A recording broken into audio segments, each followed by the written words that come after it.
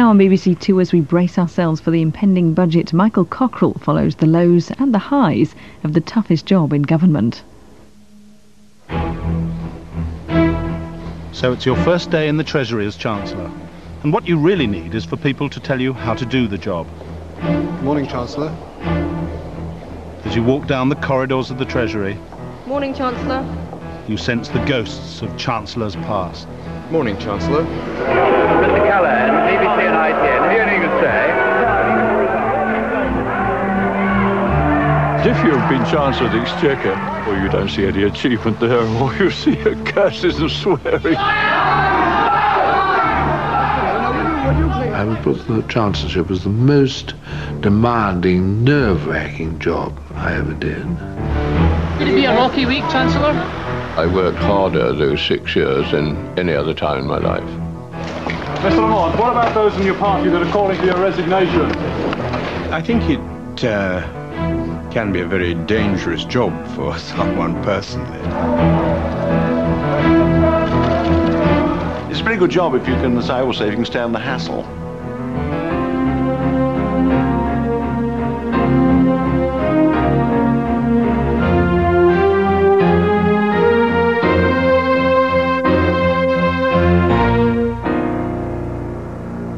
The budget.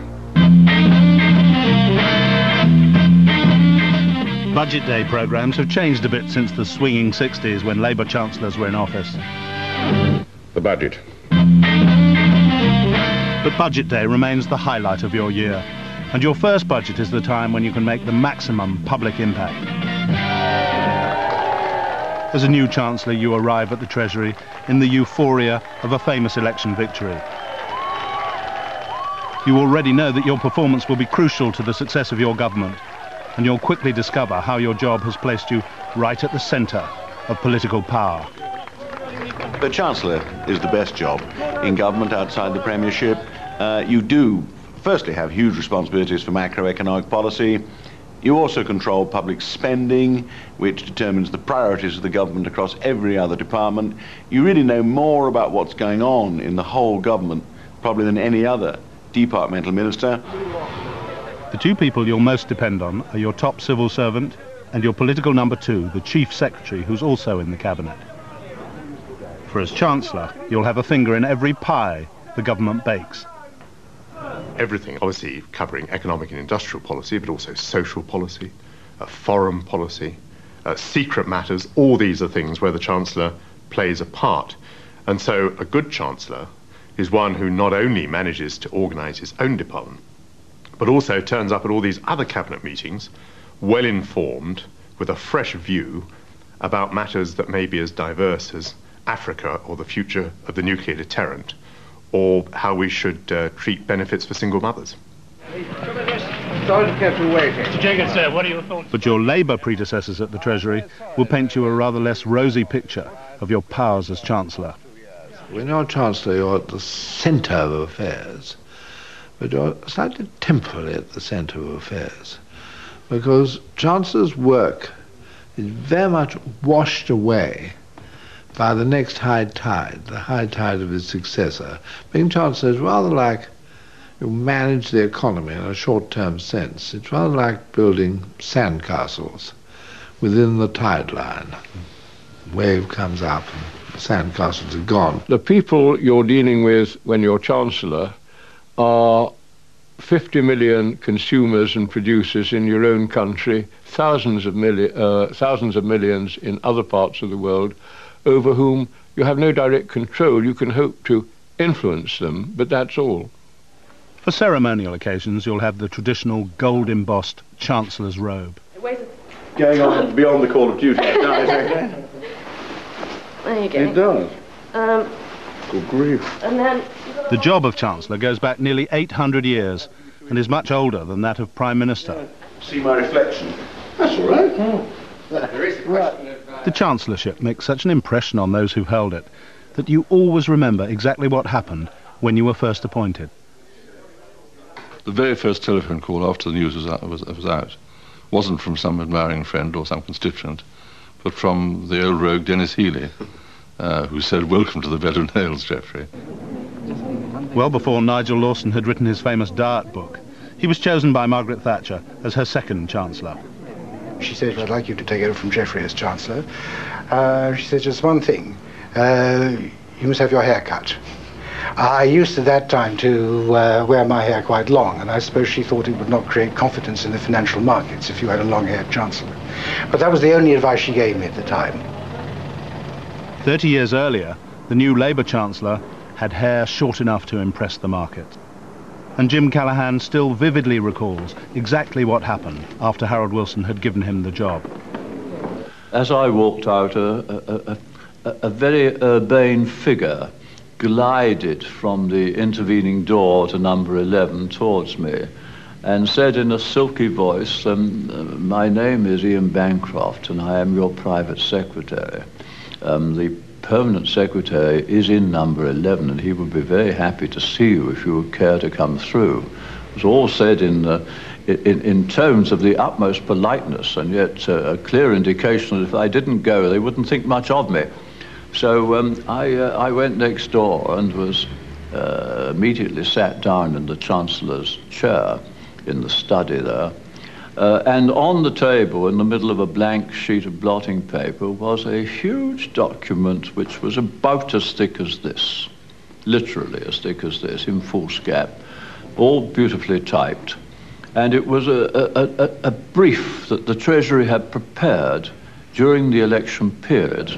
And to read that really was like throwing a bucket of cold water over me. When Norman Lamont was made Chancellor as the last recession was beginning to bite, he received a warning from Sir Terry Burns, the top Treasury Mandarin.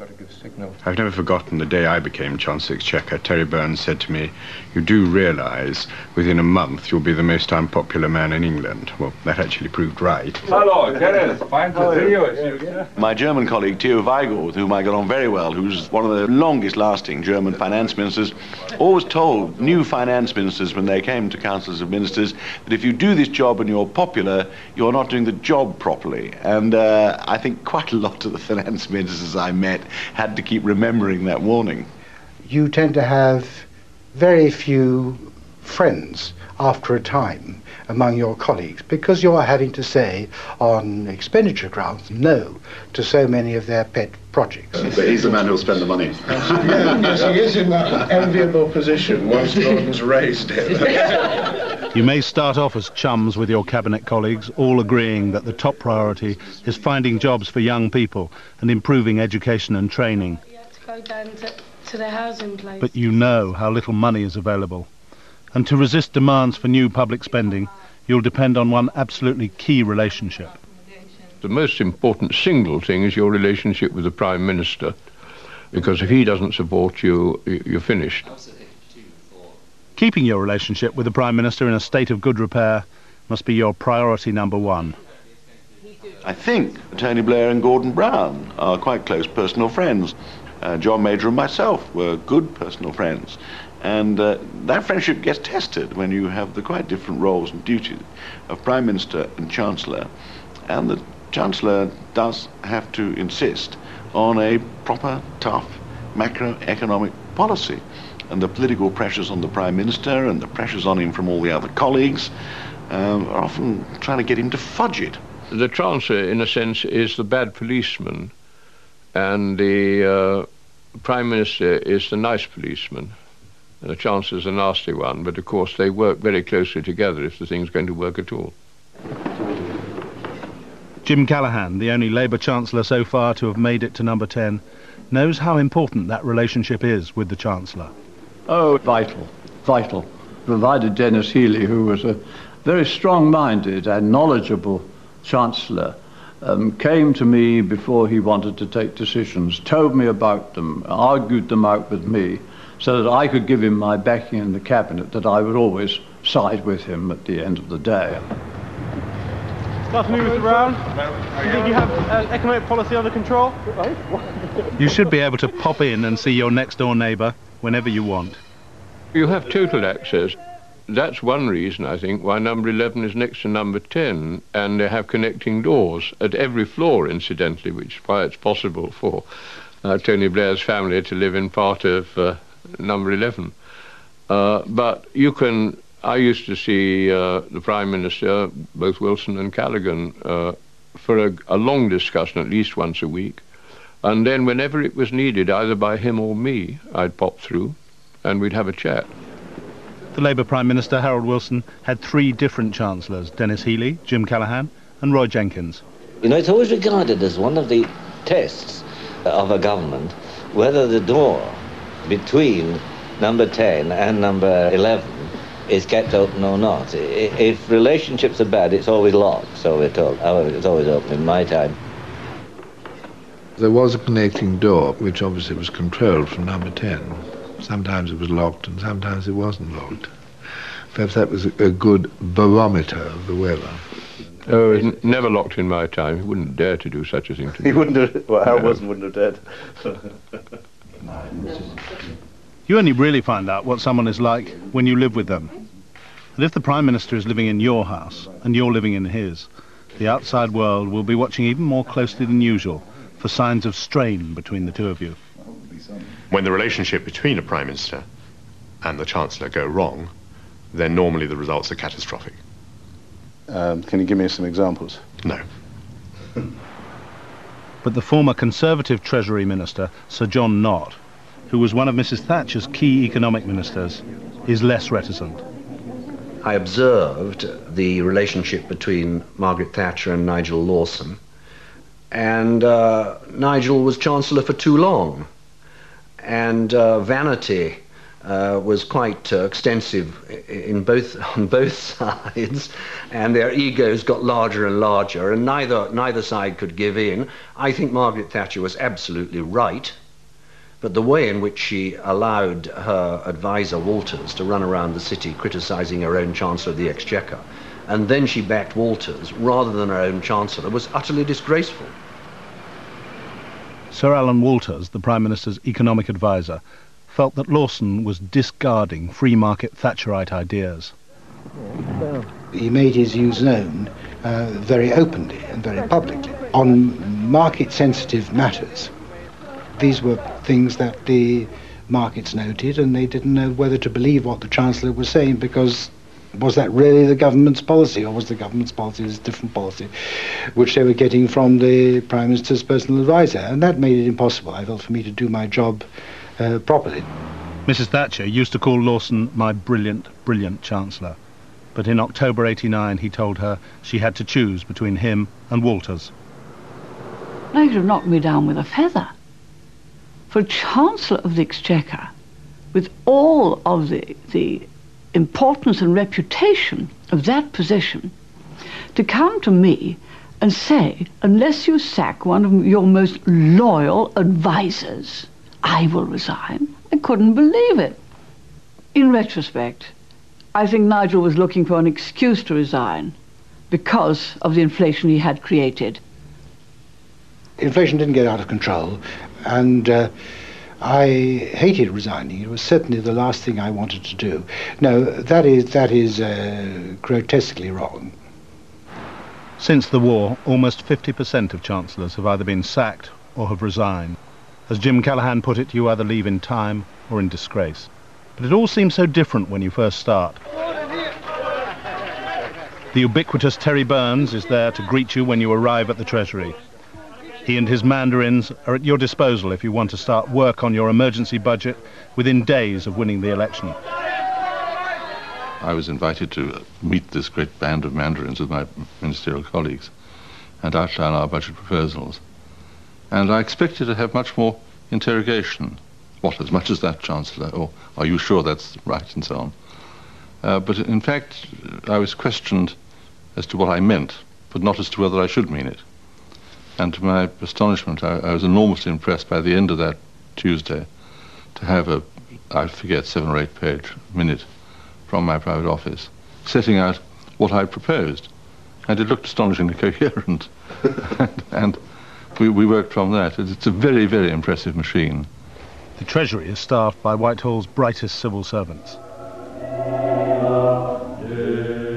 It has its own special ethos, even its own choir. You'll find the atmosphere in the Treasury is a cross between a monastery and an Oxford college. The high priests of the economy work here. But over the years, political leaders from both the left and the right have identified what they call the dead hand of the Treasury as the cause of many of Britain's economic ills. An institution whose greatest ability is to say, no, Minister.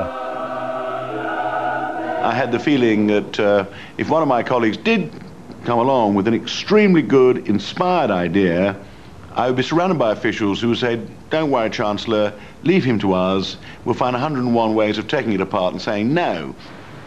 Your top Treasury mandarins, like Sir Peter Middleton, who served 8 successive Chancellors, well understand why the Treasury comes under fire from the politicians.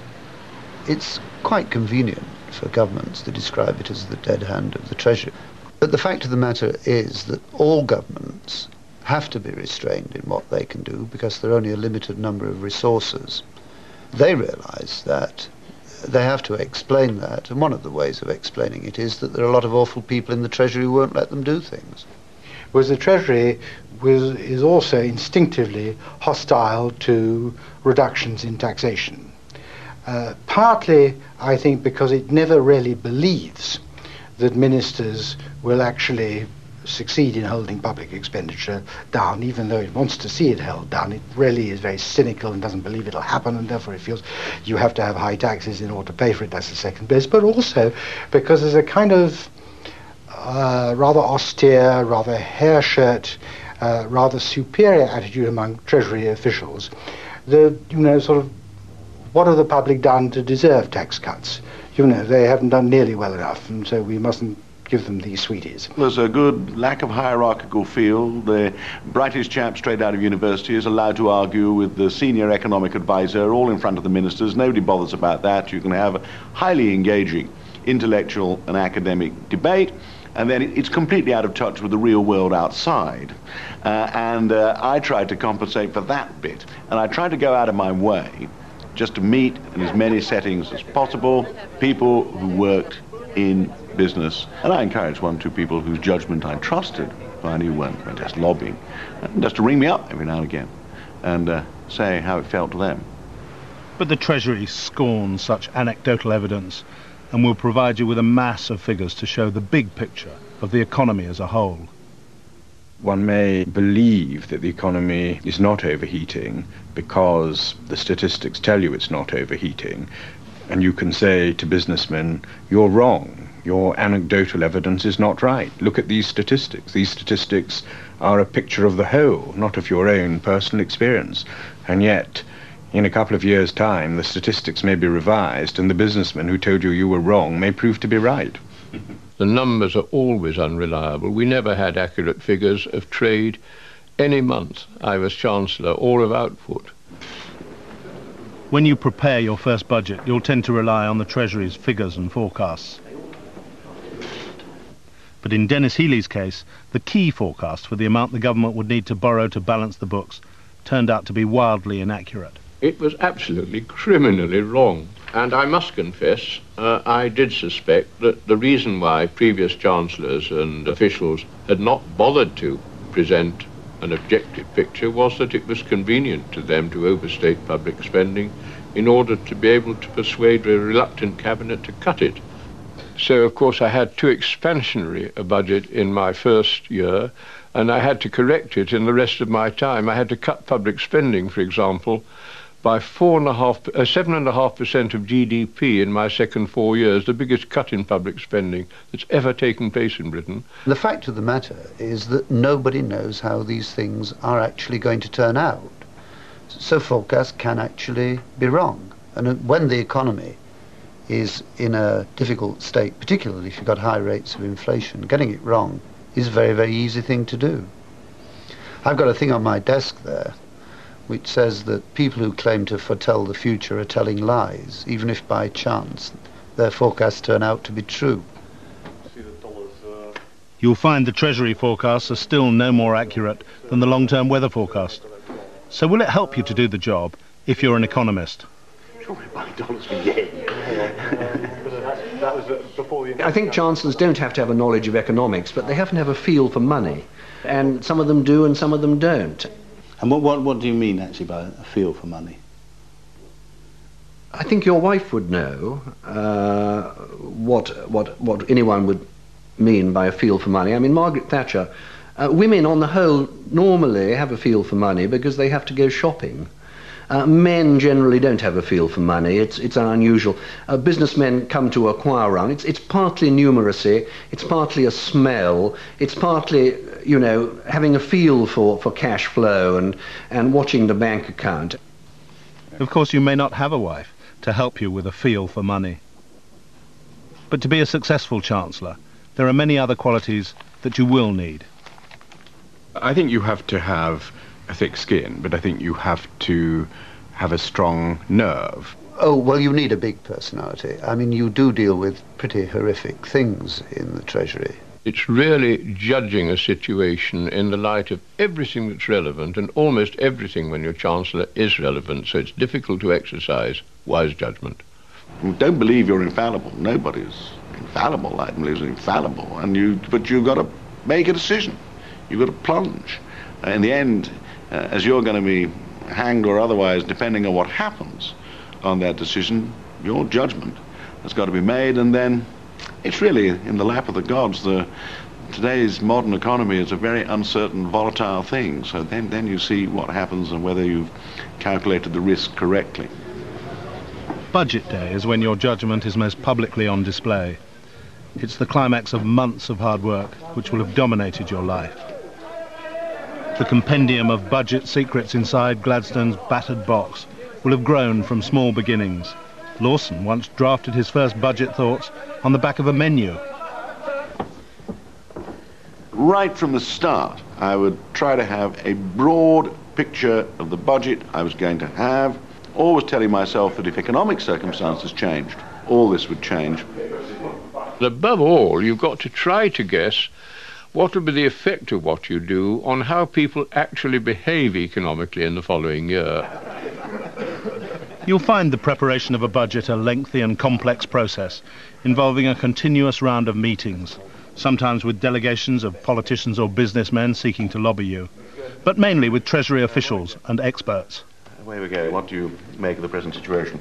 Well, Chancellor, the latest data, in fact. These meetings, of course, cover very different topics because the budget is so broad. And so you will have in a room outside where the meeting is taking place possibly hundreds of officials waiting for the moment when they come in to discuss the taxation of oil or taxation of pension policies or whatever it may be. When their subject comes up, they're summoned into the room. 10 or 15 minutes may be devoted to that subject until the next weekly meeting, if there are still issues on that matter that haven't been resolved. And of course, while you're doing this all the time, there are the normal crises of government, and can we have more money for haemophiliacs or to stop hospitals closing, and what are we doing about sending troops to support some UN peacekeeping force in some part of the world. Life has to go on, all the urgent business of government, which in itself can be huge. So this is a massive task undertaken on top of the normal drama of events.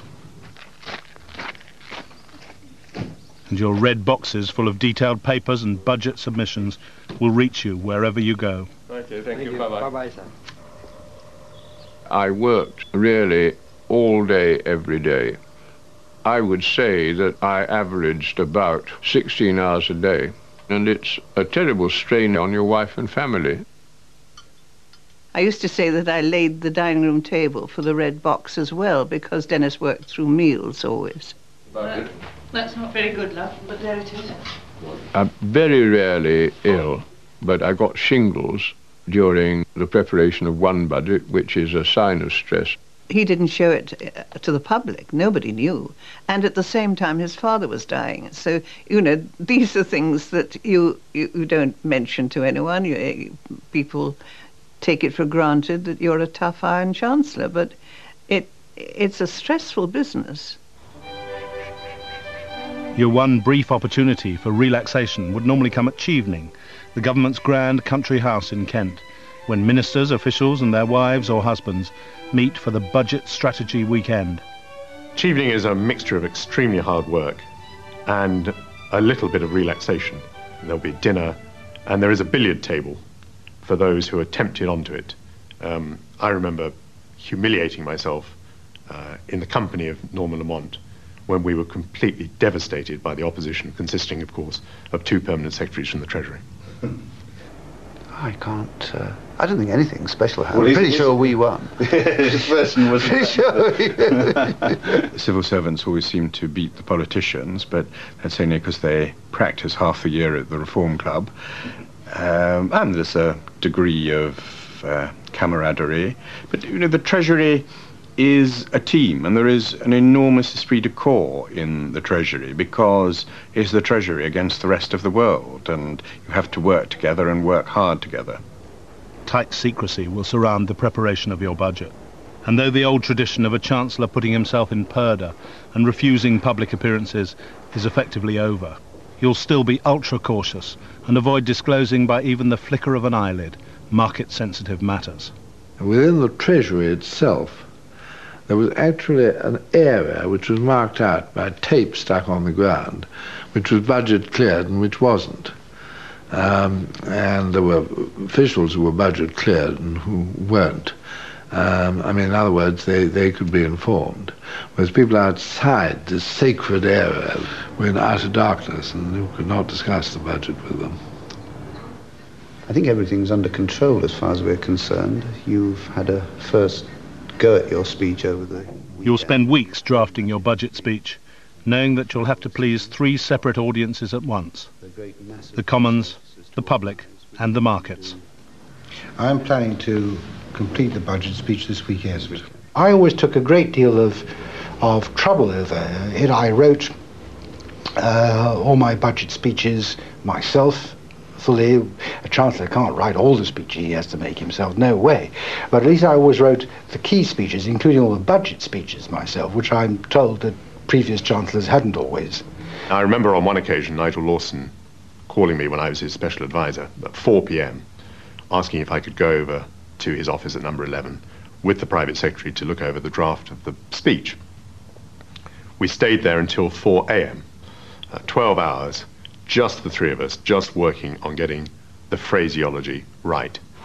At last, it's budget day. Your months of hard labour evoke a familiar feeling in one ex-Chancellor's wife. Budget day is a little bit like having a baby, you know, all the build-up to it and the period when you know it's got to happen, and then on the actual day, the great event. Whether you have, I don't know whether the Chancellor has quite the same pain as in giving birth. It really rather depends on the budget you're actually delivering. Did you feel any birth pangs? I think so, yes. Thank goodness they were not physical, but emotionally the tension was enormous.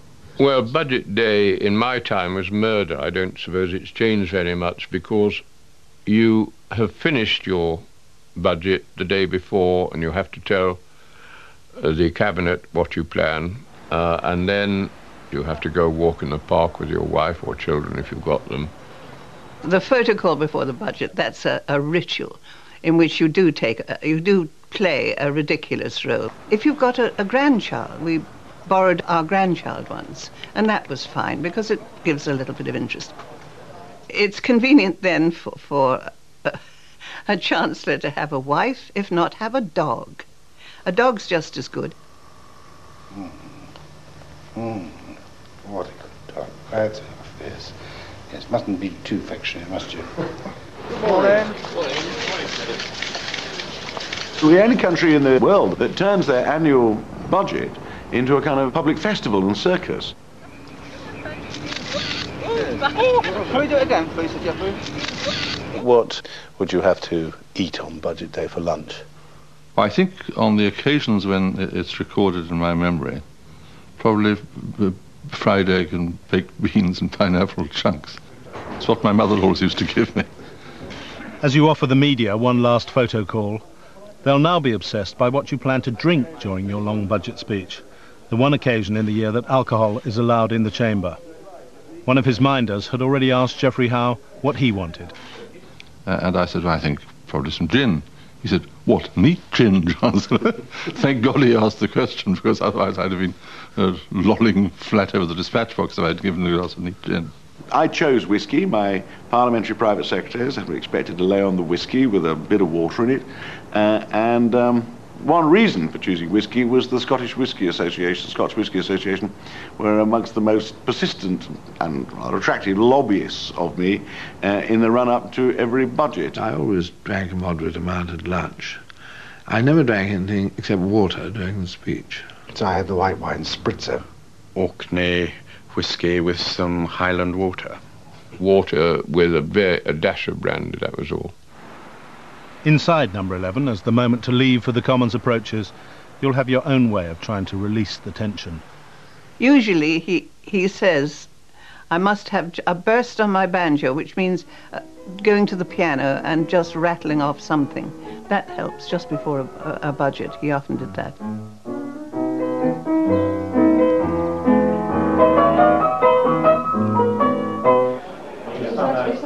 At last, it's time to set off for Parliament. Where we go? How'd you go? I made no attempt to break with the tradition. I thought the sort of extraordinary business of waving around Gladstone's battered old box in front of number 11 and posing photographs, in my case with my wife usually, and then shooting across the House of Commons was all good fun, and it concentrated interest on a vital political decision in a way which the more boring presentation of budgets to the Finance Committee or whatever Parliament it is does not do in other countries. But it's a wonderful feeling to walk into a chamber of the House of Commons where it is absolutely packed, waiting for the budget speech. Mr. Deputy Speaker, like I suspect most Chancellors, I found the preparation of this, my first budget, very exciting indeed. It's when you utter the sentence, I turn now to my measures for taxation, that you can hear a pin drop as they realise you've really come to the guts of the matter. One of the things that struck me about the Chancellor's job was the enormous authority one seemed to have in the budget speech, when you said that the rate of duty on petrol will rise by so much, on tobacco by such and such, and beer by such and such. And then you say, these changes will take effect at the pumps at 6 p.m. tonight. And you feel, gosh, is this really me saying these tremendous dictatorial things? You may feel like Roy Jenkins, that making a budget speech is rather like setting off on a cross-channel swim from Dover to Calais. You ploughed through whatever it was, 70 pages of foolscap, trying to make it as interesting as you could. And then eventually you saw Cap Greenay and then the harbour at Calais, and you arrived. Once you got ashore, you did feel rather exhausted. I remember after each budget, I went and sat in my room in a state of semi-exhaustion for about an hour, accompanied by private secretaries and people, and you sort of put your feet up on the chair and had a large whiskey and said, well, how had it gone? But then you had to pull yourself together after slightly less than an hour and go and prepare the television broadcast and do that which you had to do that evening. This has been an extremely harsh budget. It had to be. I had no alternative. Now, why did I choose the taxes I did? Well, petrol, I'm sorry about it, I apologise.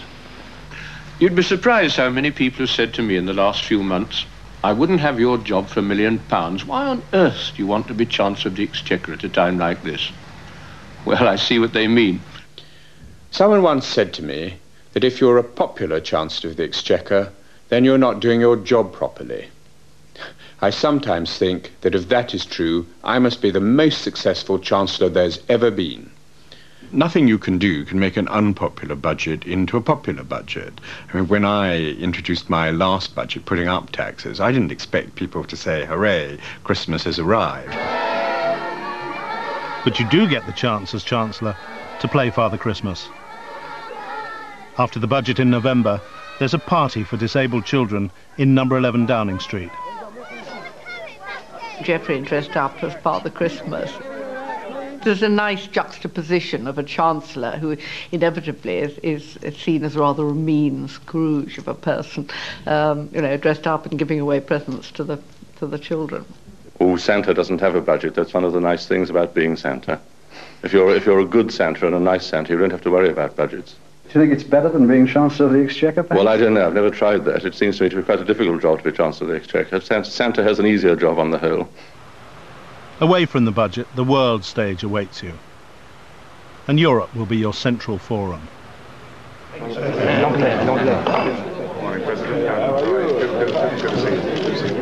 You'll attend the monthly meetings of European finance ministers. And you'll have to take a view on the plans for a single currency. But you'll draw little comfort from the record in office of recent chancellors in seeking to defend a fixed exchange rate for the pound. Police reinforcements are drafted into Downing Street tonight as the crowd outside number 10 built up to about 300. The entry was barred by police. There were boos as the Chancellor, Mr. Callaghan, left his home next door. Mr. Callaghan, BBC and ITN, have you anything to say?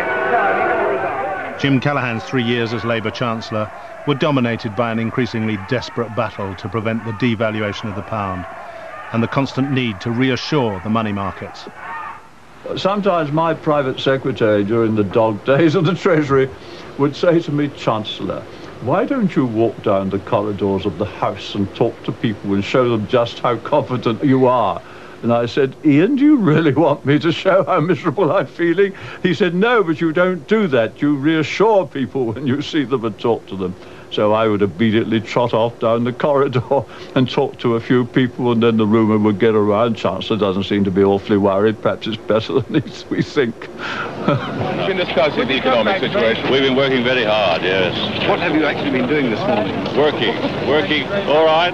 I think you do have to put a brave face on always, as Chancellor, whatever happening. I mean, nobody is going to have confidence in you if you appear not to be confident yourself.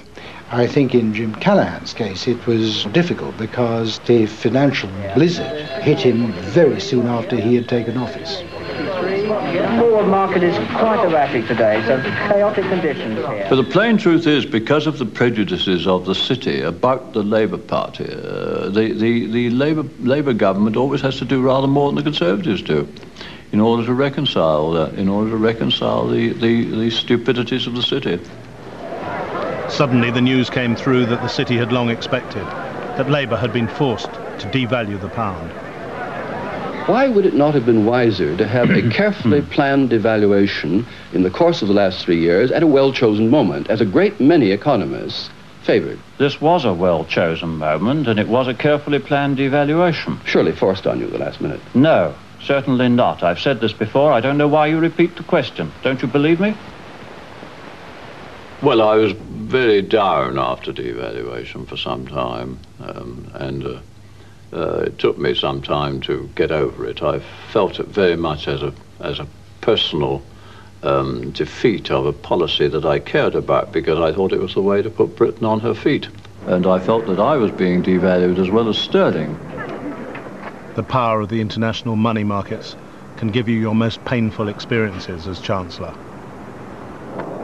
7 years later, when Denis Healey became Labour Chancellor, the weakness of the British economy again made sterling a target for the currency dealers.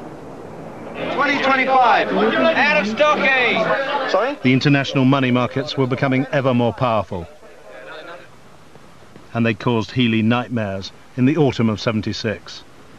He was going to fly off to an international finance ministers' conference when he heard on the car radio that the pound was plummeting on the foreign exchanges. Change. It dropped 100 points. We don't know why. It just dropped 100 points when everything else was staying still.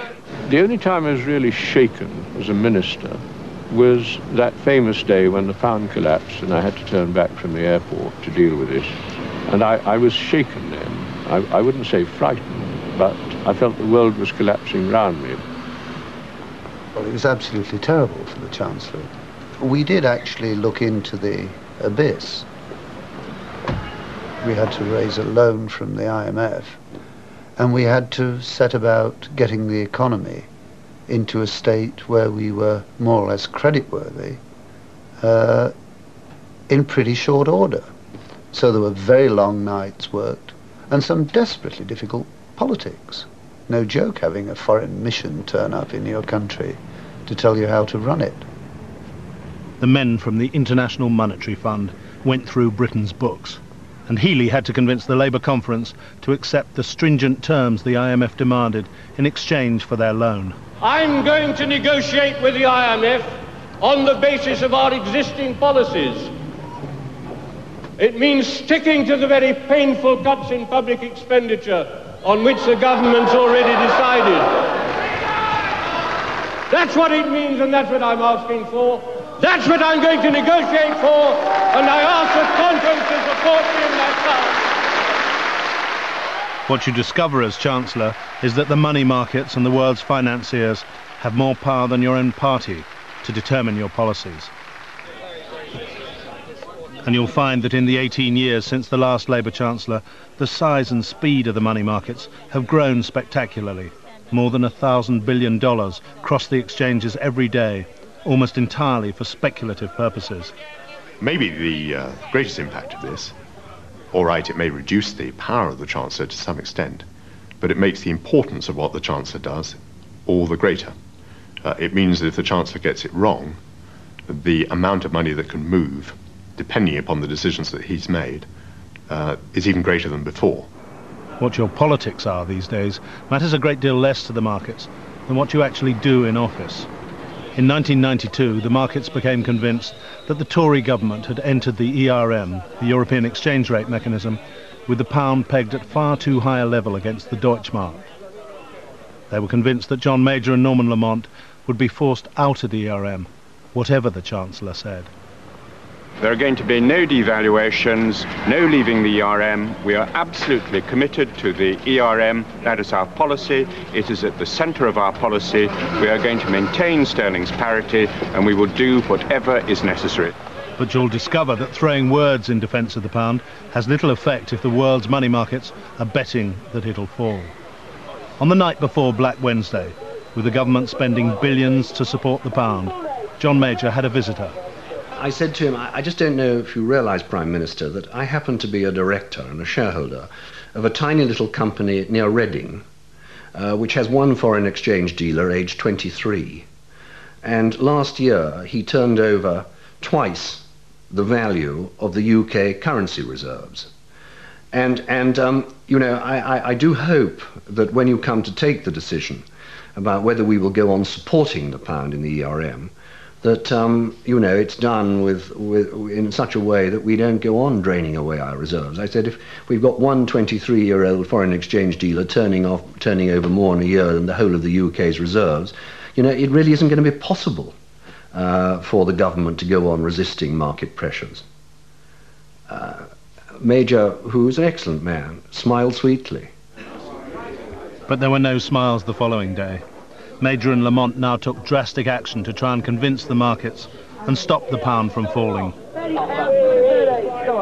Never before had interest rates been raised twice in a day. Now, within a morning, they rose by 5% to 15%. It wasn't what the markets were expecting.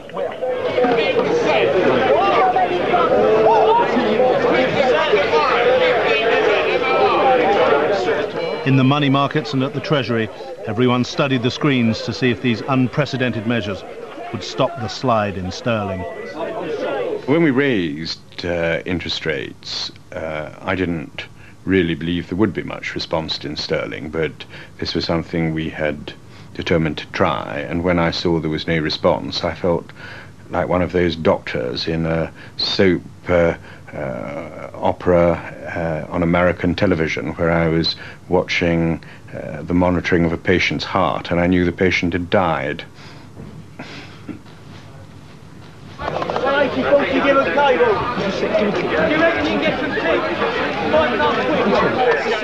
But a black day for you as Chancellor can be a golden day for the speculators.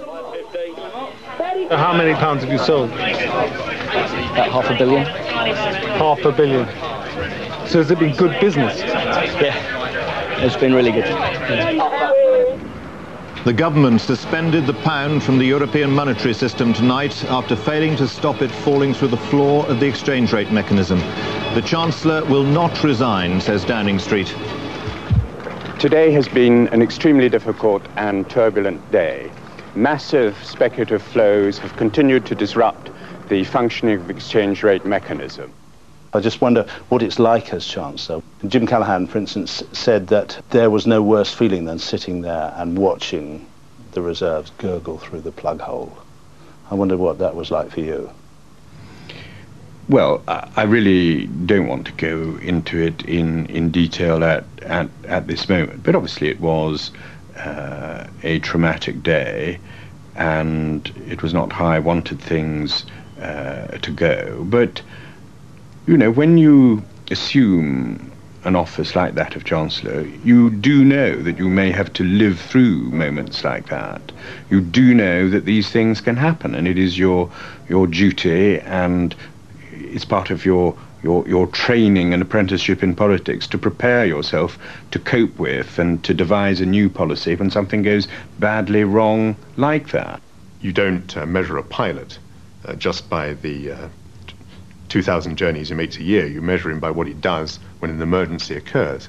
And Chancellors of the Exchequer are tested by how quickly they can bring the machine back under control when something has gone wrong.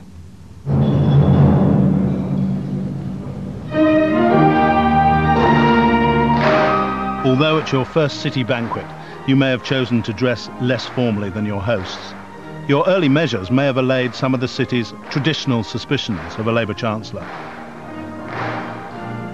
But on the eve of your first budget, you still have to prove that you're capable of managing the problems of the British economy that have been so intractable for so many Chancellors for so long.